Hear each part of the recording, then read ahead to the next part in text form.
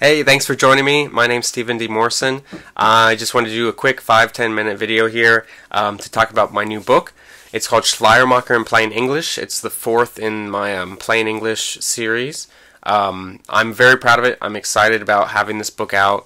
Unlike some of the other books in the series, I took a long time with this one. This was something that I kind of stretched myself, really pushed myself to write. So I just want to talk a little bit about kind of my process and why I even chose Schleiermacher. And then I just wanted to read a bit from the introduction of the book just to explain a bit about it. So thanks for everybody who's already bought the book. I know a few have already picked it up. I just announced it yesterday, but I'm already encouraged to see, a few of you guys are picking it up and reading it and all that. So like I said, I'm going to talk a little bit about it. So Schleiermacher is kind of an odd choice. Obviously, he's not everybody's favorite theologian. He's not only a difficult theologian to read, but he has a troubling reputation. He's not always known as being somebody worth reading, but I found him to be the opposite. I found him really enjoyable. He was certainly a challenge. He's very tough to read, and I had to rely a lot on help from others to really kind of grasp what he was saying. So he was a really new paradigm for me. So that's why this book took quite a bit longer than I'm used to. Not a huge amount by publishing standards, but it took me a whole year since I published Jürgen Moltmann in Plain English, the third volume in the series, to get through Schleiermacher, just because he has so much material. There's so much to think about. I read his Christian Faith, his Great Dogmatics. I read that twice.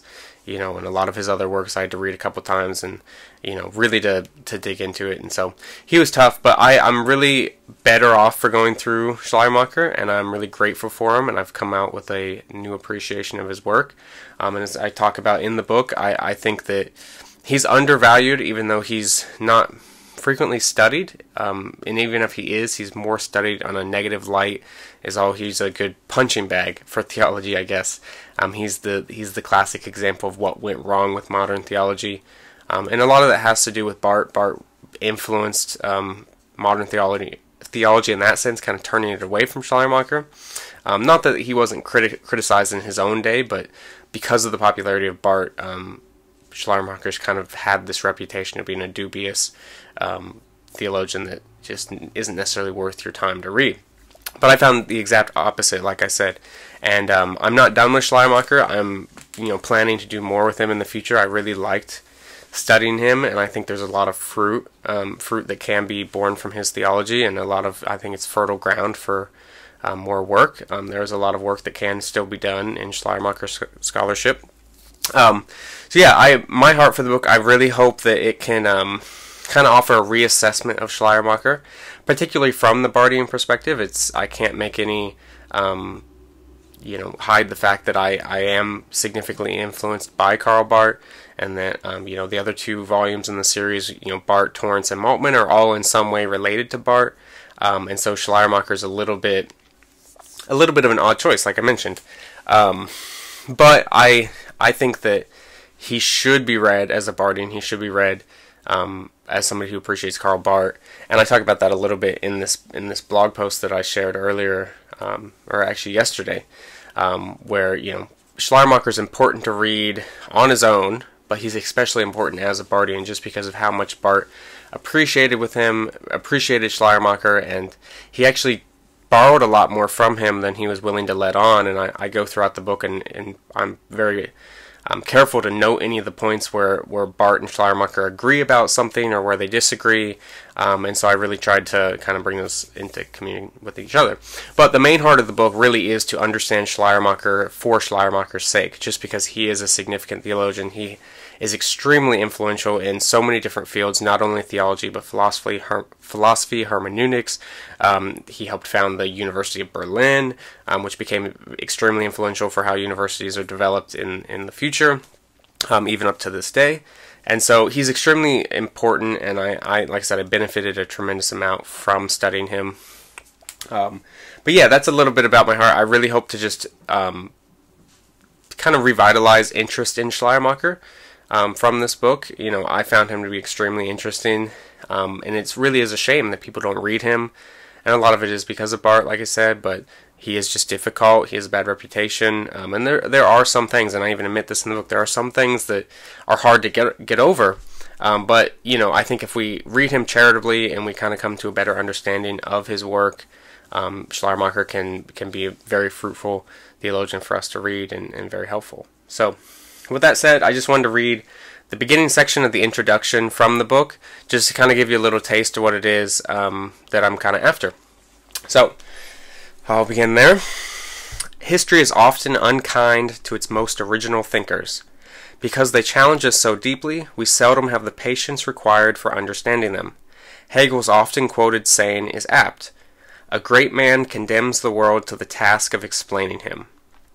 The greatness of a work does not guarantee it will be understood. The opposite is often the case. We are more likely to misunderstand great thinkers than to acknowledge their complexities and take the time to learn from them. It may be an overstatement, but I can think of no figure in recent theological memory misunderstood more severely than Friedrich D. E. Schleiermacher. His legacy is strangely divided. Although few critics deny his significance, he is rarely celebrated. He was an undisputed architect of the modern era, one to whom we all owe a debt, yet his work is often discussed as if it were the root of all our woes. But I am here to say he is not who you think he is. Schleiermacher is not the villain of modern theology. That old, marred image is in dire need of revision. Among the numerous reasons for the vilification of Schleiermacher is the influence of Karl Barth, the great 20th century theologian and a famous critic of Schleiermacher's theological program. Historical theologians often take Barth's own account of their relationship at face value, that Schleiermacher turned theology into a subjective meditation on human emotions, and Barth saved theology by returning its focus to the Word of God. This is a familiar story I once accepted uncritically. I even passed it along in the first book of this series. But the best thing that can be said of Schleiermacher still today is that he is not what his critics take him to be. My goal for this book is simple. I want to reevaluate Schleiermacher and come to a new understanding of his legacy, to show how vital his work is for theology today and how severe our loss whenever we ignore him. This will require not only the difficult task of understanding him rightly, but of unlearning what we were once taught. And so yeah, that's just a part of the introduction there. So like I said, I'm extremely excited about this book. I'm very proud of it. I really hope that it does do that. I really hope that it comes to a new understanding of Schleiermacher and his legacy, and helps promote his work. I came into the book not really expecting to agree with much of Schleiermacher, and I left it completely surprised by how much I liked Schleiermacher's work. I still didn't find myself agreeing with everything, and that's fine.